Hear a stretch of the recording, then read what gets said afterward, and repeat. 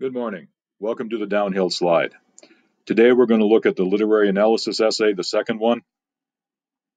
We are going to go over all of the basics of that, but I do want to remind you that there are only 3 novels left. All of them are short, quick, easy reads. In a survey class, I think it's important to go over a lot of different kinds of books, and I think I have saved the easiest for last. Second, a quick reminder that there are only 2 quizzes left, one on the war that saved my life and one on Hatchet.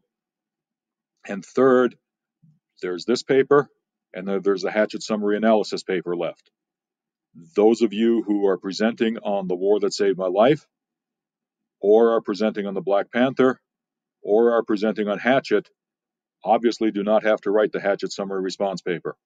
So for a lot of you, this is the downhill slide as far as writing the papers are concerned. I want to go over this literary analysis in some detail. As I said, as the slide says, I want to give you an overview with some suggestions. But as always, please remember, if you have any questions, ask. There's time at the start of every class period to ask. You can send me an email, but ask. First, let's do the basics. As part of the basics, remember that it's due November 20th at 11:59 p.m. It's 800 to 1,000 words. For me, I'm talking about, 3 pages, get on the 4th, and we'll kind of go from there. The assignment will be posted on D2L.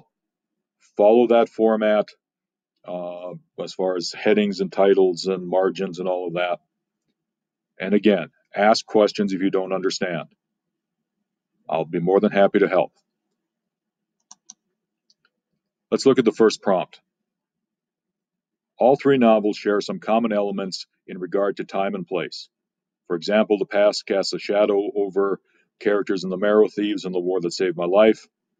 The Black Panther is certainly tied to Wakanda, and if he were from New York, I think he would be a far different character. In short, time and place affect the character's actions or values in each of the works. Pick a common theme that each of the works share. Demonstrate how a central character's relationship with time and place in each work is essential to developing the novel's theme. I think you have to begin at the bottom on this prompt and come up with an idea of theme. And so I just want to run through some reminders about what theme is. First of all, it's the controlling idea in a literary work. I think you have to remember that it's not necessarily the moral of the story, and I'll get to that a little bit later, but I think it's important to understand that the theme is what the work is about. And again, I want to distinguish it from the subject matter of the work. The subject matter can be one word. The theme is going to be the point that's made about that one word. Second, a single statement or action, no matter how relevant it is to the reader's belief system, does not dictate a work's theme. For example, in The Black Panther, one of the characters says, "There's never any choice for anyone here. Wakanda is science and wonder, all of it achieved by ensuring your subjects do not ask too many questions. Wakanda has all the intelligence any advanced society would want, and none of the wisdom that any free society needs." To me, that seems like it's describing the United States in 2020, but that doesn't make it the theme of the Black Panther for those 4 issues.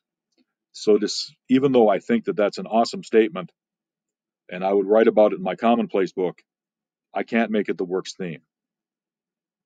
Number 3, we have talked about characterization, we have talked about conflict, we have talked about theme. Remember that characterization and conflict often help illuminate theme. Number 4, I've alluded to before. Remember, theme should be expressed in a complete sentence. Remember that you can have subjects like love, hate, obsession, but what point is made about hate or obsession? The theme should be an observation that the writer wants to make about human nature or the condition of the world, but it is not the moral of the story. Okay? And for the purposes of this assignment, the theme should be about time or place or identity, depending on which prompt you pick. Both of the prompts, I think, mention a central character, so let's take a quick look at who might be a central character. In the Marrow Thieves, I think Frenchie, obviously, Midge, obviously, Minerva, perhaps, um, especially given the fact that she had all the knowledge of the language, that she had the plan, that she made the big sacrifice. I think all of that might be a key element of theme. Rose, perhaps she's Frenchie's love interest. It's questionable, but if you want to write about Rose, I'll take it. Wob, I've got a big question mark there. Perhaps her coming to story certainly prompted a lot of action. The fact that she and Chai Boy are going to have a baby at the end is kind of important, but I would stick with Frenchie, Midge, and Minerva. The War That Saved My Life, I think it's Ada, Jamie, and Susan. In Black Panther, T'Challa, Queen Ramonda, I believe the book, I don't know if it gives her name, but the book, I think, calls her Queen Mother. Changmeyer, perhaps. The two antagonists, perhaps. But again, I would think I would focus on T'Challa or the Queen as being keys. You don't have to pick the protagonist, it's a central character. When we talk about time in the Marrow Thieves, there's this quick jump from when Frenchie finds the group to events that lead to the novel's climax. How does that affect the character development? How does that affect a theme? What does that quick jump mean? Certainly, any and all of the coming to stories, they're in the past, and certainly all of them desiring a future, talking about dreams that they need for the future. Midge's speech about the need for children and the need for the future. All of those things, I think, are important elements of time. All of those things are things you should think about as you're talking about time. Place, the woods versus the lodge versus the camp that they come to when they're taken in and Frenchie finds his father. The changes in environment as they move north might be part of the place as well. And think about how that affects the character, what that brings out about each character, how Midge seems to become older in the camp, for example, how Frenchie's jealous streak seems to come out in the camp. Those sorts of things might be a big chunk of the character development and might allow you to make a statement about theme. I think there's some questions that you ask about every novel, okay? But in the specific about the Marrow Thieves, how are the characters and their values a product of their dystopian time? How do the characters change or grow or develop during the course of the novel? How does time and place influence that change or growth or development? Okay, I notice I'm missing a comma here, so I'll just throw in the idea that you need to make sure you proofread better than I did on this slide. Option B, developing identity is a key element of adolescent literature. Characters in The Marrow Thieves, The War That Saved My Life, and The Black Panther all seem caught between colliding elements of their countries or culture. These collisions often cause the character to question his or her identity. Develop how a character in each novel responds to the collision and questioning of identity. Explain how this response develops a common theme in each work. So once again, what theme do each of these works share? How can you explain that there's a common theme in The Black Panther, The War That Saved My Life, and The Marrow Thieves? How does that common theme, how do each of these works share a common theme? And then how does the development of identity in the novel, whether it's Frenchie's identity, Ada's identity, T'Challa's identity, how does that make it come into place? I think on this one, for example, you could easily argue that each of them are shaped by conflict. And that might be a simple way to run through the paper. What are the collisions in each work? In The Marrow Thieves, it's indigenous people versus recruiters. traditional indigenous people versus those used by the recruiters.